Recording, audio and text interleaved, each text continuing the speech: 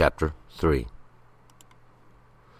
And if his offering be a sacrifice of peace offerings, if he offer of the herd, whether male or female, he shall offer it without blemish before the Lord. He shall lay his hand upon the head of his offering, and kill it at the door of the tent of meeting. And Aaron's sons, the priests, shall dash the blood against the altar round about. And he shall present of the sacrifice of peace offerings an offering made by fire unto the Lord, the fat that covers the inwards, and all the fat that is upon the inwards, and the 2 kidneys, and the fat that is on them, which is by the loins, and the lobe above the liver, which he shall take away hard by the kidneys. And Aaron's sons shall make it smoke on the altar upon the burnt offering, which is upon the wood that is on the fire. It is an offering made by fire, of a sweet savor unto the Lord. And if his offering for a sacrifice of peace offerings unto the Lord be of the flock, male or female, he shall offer it without blemish. If he bring a lamb for his offering, then shall he present it before the Lord. And he shall lay his hand upon the head of his offering, and kill it before the tent of meeting. And Aaron's son shall dash the blood thereof against the altar round about. And he shall present of the sacrifice of the peace offerings an offering made by fire unto the Lord, the fat thereof, the fat tail entire, which he shall take away hard by the rump bone, and the fat that covers the inwards, and all the fat that is upon the inwards, and the 2 kidneys, and the fat that is upon them, which is by the loins, and the lobe above the liver, which he shall take away by the kidneys. And the priest shall make it smoke upon the altar. It is the food of the offering made by fire unto the Lord. And if his offering be a goat, then he shall present it before the Lord. And he shall lay his hand upon the head of it, and kill it before the tent of meeting. And the sons of Aaron shall dash the blood against the altar round about. And he shall present thereof his offering, even an offering made by fire unto the Lord, the fat that covers the inwards, and all the fat that is upon the inwards, and the 2 kidneys, and the fat that is upon them, which is by the loins, and the lobe above the liver, which he shall take away by the kidneys. And the priest shall make them smoke upon the altar. It is the food of the offering made by fire, for a sweet savor. All the fat is the Lord's. It shall be a perpetual statute throughout your generations in all your dwellings, that you shall eat neither fat nor blood. All right, let's go back up to verse 1. And we're going to, once again, be just continuing from the last chapter. We've been in the beginning since the beginning, and we've been just continuing in the beginnings. We have the beginning of this, and we got the beginning of that. Everything has a beginning. Of course, it has a choice, I guess. When it has a beginning, we can either have an end, or we can just go around again. And sometimes that's where we find ourselves, just going around again. But yesterday's, or the last chapter, as we go through Leviticus, we are discussing different kinds of offerings, different kinds of presentations or things we might bring before the Lord for different degrees of life itself. We have been through the moral value, that which you will offer up for that. We'll find out the Lord separated and sanctified certain things from the beginning for certain purposes, and the Lord knew what he was doing when he did it. But this meal offering is it's just a general purpose, you might say, offering, something that's brought near unto the Lord for whatever purpose. And we found out that there was a little separation, though, in how it would be presented, as well as how the offering of the first fruits would be presented. The first fruits being the first harvest, or the young harvest before it's actually even taken in. It's tender and young and just beginning to come forth. But there's a little dry measure. There's a little bit of oil. There's a little bit of understanding. That dry measure, flour, it always makes up that bread of life, we could say. That little dry measure is a little bit of judgment that comes from it all, you might say. A little lesson, one way or another. We're going to get the lesson sooner or later. And we're going to arrive at the point where the Lord has purposed us to be. So we're going to pick it up here in verse 1, continuing in these things, in the presentation of them before the Lord. Verse 1, and if his offering be a sacrifice of peace offerings, if he offer of the herd, whether male or female, he shall offer it without blemish before the Lord. So now his offering's going to be of the herd. Those that cause to pull. They're caused to pull or plow, do some kind of labor, you might say, preparing the soil, preparing the ground. You're going to make a sacrifice of one of these. It's a peace offering. A peace offering is a shalom. Shalom, it sounds like peace, I guess, because that's basically what it is. It's voluntary. It's of your own heart, willingly. You've done it. No, it was not a part of the law. In other words, how you have to offer it is, but in the fact that you haven't really done no sin. It's just to keep it safe, you might say, to play it safe. It's for peace. It's for good welfare. In the future, you might say, of both the body, the mind, and the state. Of course, the state is our present state of being, you might say, as a whole.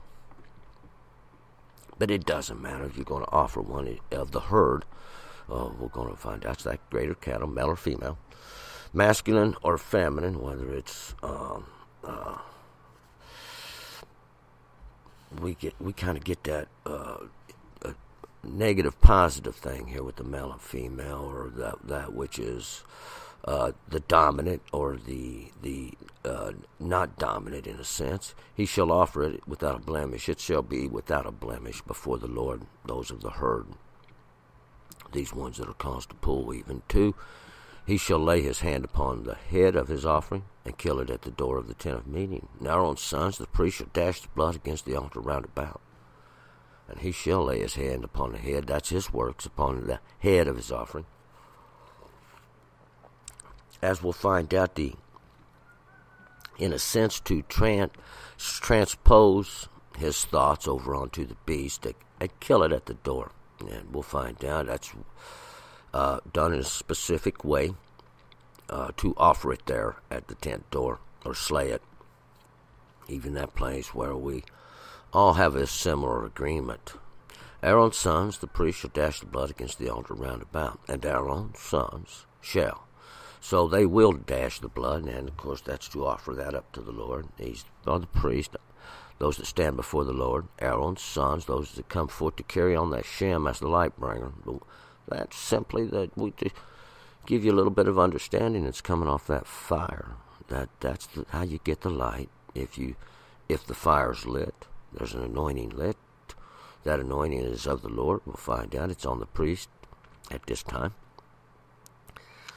And this is the ordinance. They present these things to the Lord for you.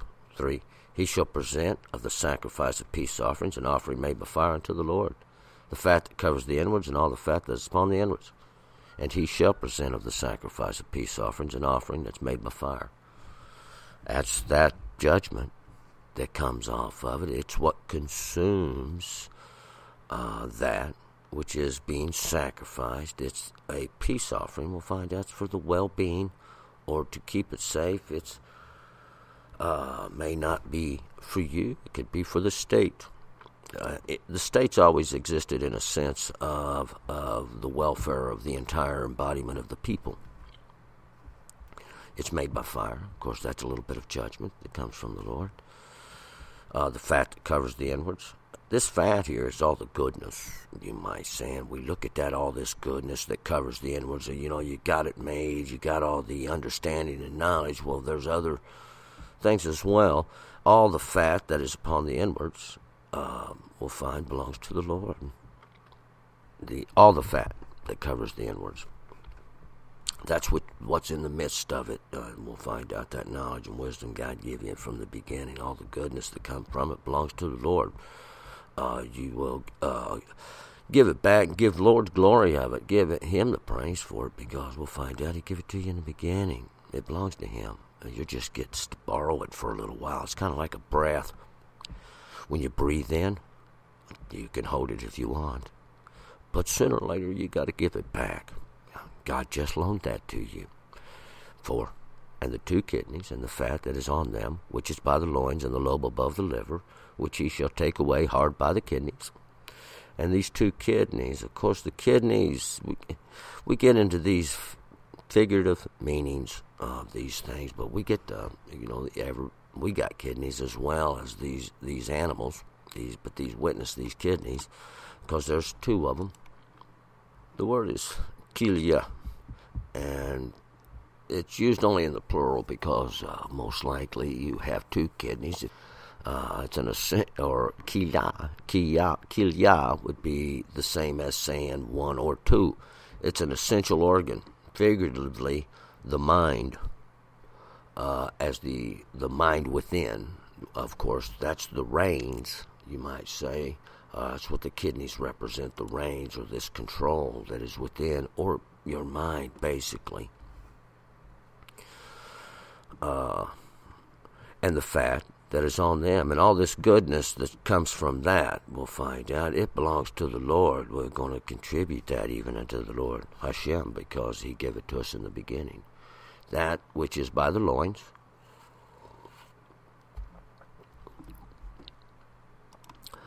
these loins, King James Version I believe says flanks, or the word is kasel. Properly, it's the fatness of it. That when we're going to find out these flanks are actually the very good portion that runs down beside each side of the backbone. Literally, it's the loins, and that's what I was talking about. It's the seat of the leaf fat. So it's where the leaf fat sits. It's on the best part, or and it's looked as a good sense. All that good part, the fat that sits upon it, all that goodness. It's kind of like your confidence, you might say, that the Lord gave you in the beginning. The lobe above the liver. Of course, that little lobe that's above the liver is the lobe that's on the liver itself. The liver is made where the liver joins together, and then it has lobes. And these lobes are what we're talking about. That's what hangs out. It's like an excess of the liver, in a sense. It's kind of like more than the liver needed. It excelled out past where it was connected from, and that's kind of what we get from it. It's all the good part of it too, which He shall take away hard by the kidneys, and they're right next to the kidneys is where they would be located. All this goodness and this fatness and the ability to control it. All that belongs to the Lord. You got to give it to Him, because we'll find out the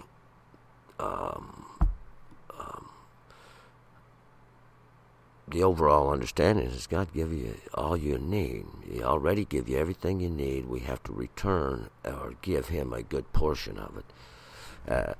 As we'll find out. 5, and Aaron's son shall make it smoke on the altar upon the burnt offering, which is upon the wood that is on the fire, that it is an offering made by fire of a sweet savor unto the Lord. So, Aaron's sons, that was their job. The light bringer, all those that come forth from him to carry on the Shem, this was their job. They made it smoke. They made it make sense, you might say, and go up unto the Lord off the altar. That's where they were slaying these burnt offerings. We'll find out these burnt offerings are that which is making atonement for sometimes.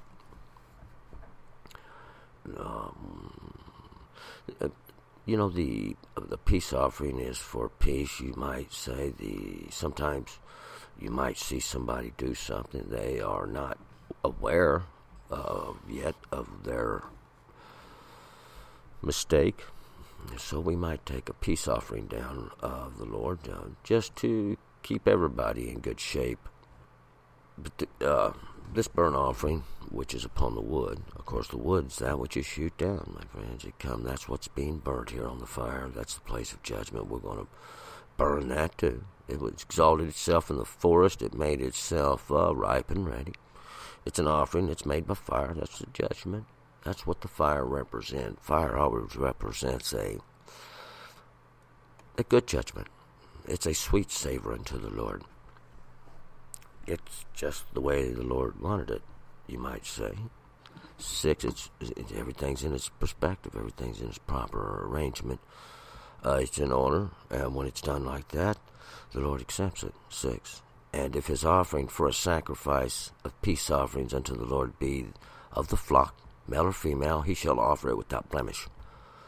If his offering, we're going to find out. We're going to change paragraphs, but we're still within the same subject of these peace offerings. These peace offerings, once again, Shalom, it's voluntary. It's voluntary. There's going to be several ways to offer. We never know what the Lord's going to give us to offer until the moment of it comes. Kind of like that with Abraham when he looked, and there it was. There was a he-goat tangled in the branches thereof. Same similitude. So we have to know how to offer. We see what the Lord has given us, and then we know how to present it to the Lord properly, according to the law. But these of the flock, we're going to find out this is going to be a peace offering of the flock, not of the herd. Of course, the herds are the greater cattle. We may have explained those before. They got a little pull. We cause them to pull. They do a little work. They prepare the soil, you might say, the earth, and that's everything made from it, including your flesh. It's of the flock, but this one here is of the flock. The flock are of the lesser cattle. That's those that are led easy, those that are led, you might say. They these congregations even that are led, but this is going to be a male of a female. It's of the difference in the flock, the goat or the sheep, and this is going to be of the sheep, male or female, it doesn't matter. He shall offer it without a blemish. It shall not have a blemish, and we'll find out. It would be taken before the priest. The priest would inspect it, and he would tell you if it had a blemish. Of course, you've already inspected it, but the priest, he's going to do just a little better job, having a little more understanding of what the blemish is. 7, if he bring a lamb for his offering, then shall he present it before the Lord. So now, if he brings a lamb, this is one of the flock, male or female, it's of the sheep, he shall present it before the Lord. He's going to bring it before the Lord, just like he did the bullock. It's always brought before the Lord. Then the Lord's going to look at it. He's going to inspect it. See, everybody's checked it out. Now the Lord's going to check it out. 8, he shall lay his hand upon the head of his offering and kill it before the tent of the meeting. Aaron's son shall dash the blood thereof against the altar round about. So the Lord's accepted it. You can lay your hands upon the head of the offering, that which you present to the Lord. At your works, you're going to transfer this knowledge, or we'll find out whatever that was. Of course, the Lord knows, and you know, and really the priest knows it's something because you're bringing your offering. As well as this, the transfer is into the beast. Of course, that's what it represents, a transfer of this into the beast, so that it may be gone from you.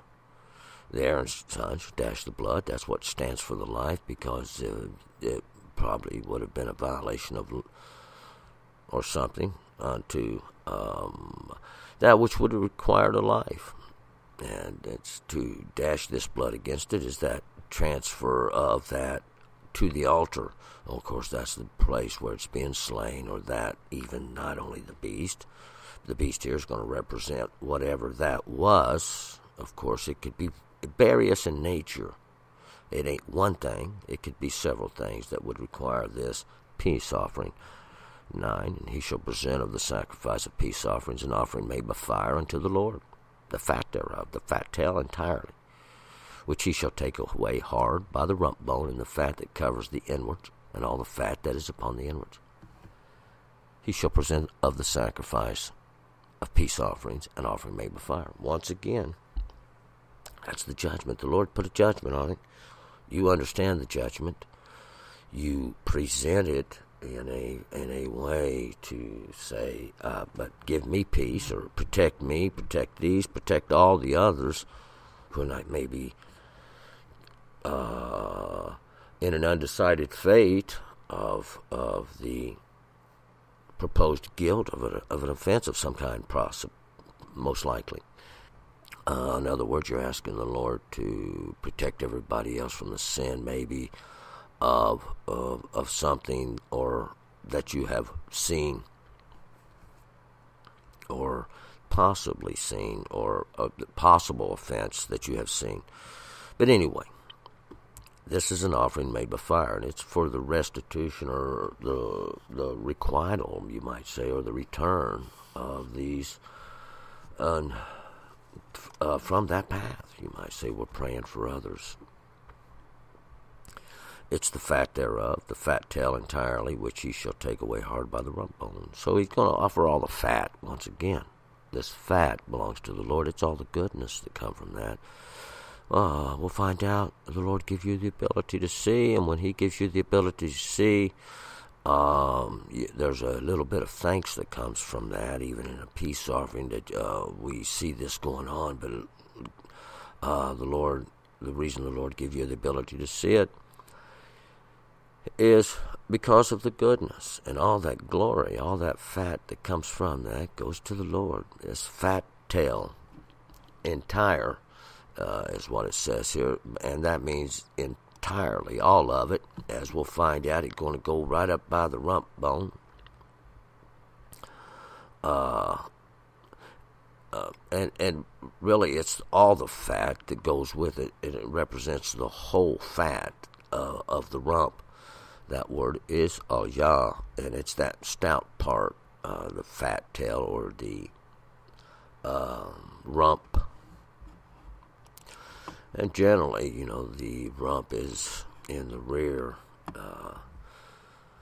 And all this fat that covers the inwards, or that which is within, that's all the fat that is upon the inwards. All this goodness, even that's within, that we see, it always belongs to the Lord. The Lord, and all the fat just represents us. And so we have to have something to represent these things in life. If we don't, now we have no way to show. Not only us, these things are done for others as well. 10, and the 2 kidneys, and the fat that is upon them, which is by the loins, and the lobe above the liver, which he shall take away by the kidneys. So once again, these 2 kidneys, that's all the strength, that's the reins, that's the controls of these matters. And this fat, the goodness that comes with it, with the loins, that's all of it. That's the good place, that's the good substance of it, that's all the fat of it. The lobe of the liver, that's the excess, that even excels out past that portion. The liver is the heaviest organ of the body, and the liver is that which, it's like the weighty portion of it. There's a little bit, a weight's kind of like something we can use to mash down with, or press down, this good portion that comes from that, I guess we could look at it that way. It is the Lord, because we'll find out the Lord made it all in the beginning. All that good, all the goodness that comes from it, no matter what it is, we'll find out it belongs to the Lord. And this lobe of the liver is there by the kidneys. Of course, the kidneys stand for the ability to control this excess, the ability to control all the goodness and the fat, and to give it to the Lord. Of course, that's the priest's job. 11, and the priest shall make it smoke on the altar. It is the food of the offering made by fire unto the Lord. And the priest, that's the one that stands before the Lord. This is his job. Shall make it smoke upon the altar. That's the place where it's slain. It is the food of the offering made by fire. A food's substance. A food gives it the nourishment. Food offered by fire Is that's the substance, of course, that caused it to be under the judgment of the Lord. It's his job to make sense of it and to explain it in a way. You might say that gives one ability. 12. And if his offering be a goat, then he shall present it before the Lord. And if his offering be a goat, now we're going to change paragraphs. We're still on the same subject. These are still the peace offerings. 13. And he shall lay his hand upon the head of it, kill it before the tent of meeting, and the sons of Aaron shall dash the blood thereof against the altar round about. So once again, we're going to handle it the same way. We're going to bring the goat before the Lord, lay the hands upon the head. He's going to transfer whatever it was to the beast. You kill it before the tent of meeting. And we'll get this. This is the same way when we use a scapegoat for the transfer of sins of all the children. We're going to use this this of a similarity and with the peace offerings, and kill it before the tent of meeting. That's to slay it. Of course, it's where everybody has an agreement. This is the purpose of these things in the first place, to make atonement for the sins. And the sons of Aaron shall dash the blood thereof against the altar round about. So the sons of Aaron, that's those that come forth from him. Those masculines are going to keep the sham and keep the order thereof of Aaron. That's the life bringer. They shall dash that blood. The blood's the life of the animal, the blood, that which represents the life. I guess we can look at it like that. The Lord made you flesh in the beginning for a mercy. 14. He shall present thereof his offering. An offering made by fire unto the Lord, the fat that covers the inwards, and all the fat that's upon the inwards. And he present thereof the offering. That's that which he is giving of a free will. Of course, when it's given and required, there is an order of things in the way it must be presented. It has to be done exactly correctly. It just can't be done by anybody. Of course, anybody can bring it. Then everything else gets very specific after that point. It's an offering that's made by fire unto the Lord, and that's the reason, because this is an offering, something you're presenting to be consumed by the judgment of the Lord. The fat that covers the inwards, and all the goodness of it that's within it, and all the fat that's upon the inwards. And that's all the fat that's upon the inwards. We'll find out, just like you scrape it out and remove all the fat. 15. And the 2 kidneys, and the fat that is upon them, which is by the loins, and the lobe above the liver, which he shall take away by the kidneys.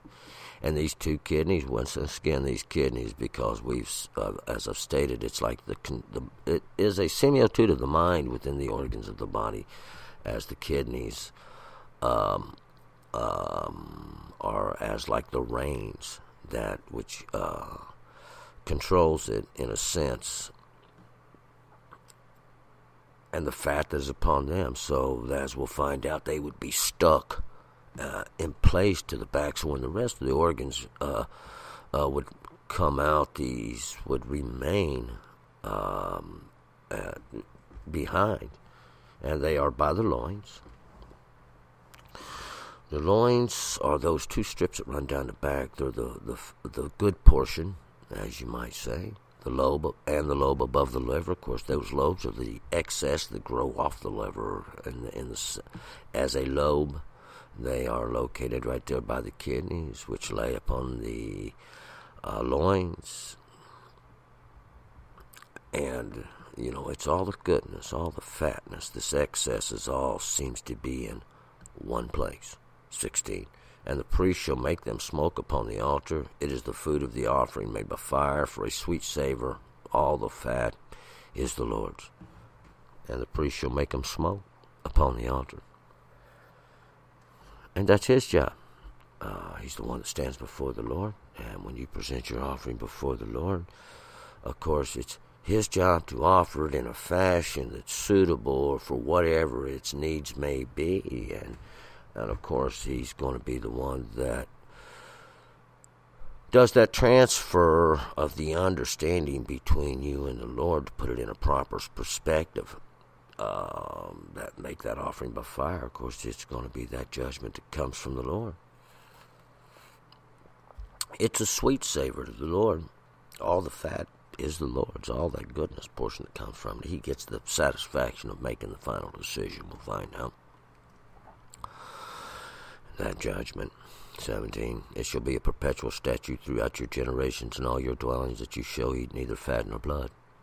It shall be a perpetual statute. That means he can't do away with it. Nobody can change it. It's unaffected by anything anybody says or any word said. Once the Lord establishes it, says it's perpetual. It's like the sun coming up in the morning. If it don't happen, we just won't be here. It's throughout your generations. That's to show you it's forever. It doesn't matter when you're alive, where you're alive, or who you are. It's there in your dwellings. This is where you live, where you're at. It don't matter where you're at. You shall eat neither fat nor blood. And we remember the Lord said not the blood from the beginning, but this fat. All the goodness belongs to the Lord, my friend. The Lord give you everything, and we'll find out. He give you everything so you would have a great excess, enough to give away. This best portion belongs to the Lord. We return it to the Lord, because we'll find out it never was yours. You wound up with it. You had an excess, and that excess, we'll find out, is the Lord's. The Lord says, hey, you bring that back to me. Give that back to me. You got that by mistake. A little too much there for you, maybe. Or maybe enough's enough. You got enough's enough. So that's kind of the way it works. And enough would have been enough. But there was an excess. We're going to move forward to Leviticus chapter 4. Turn and return.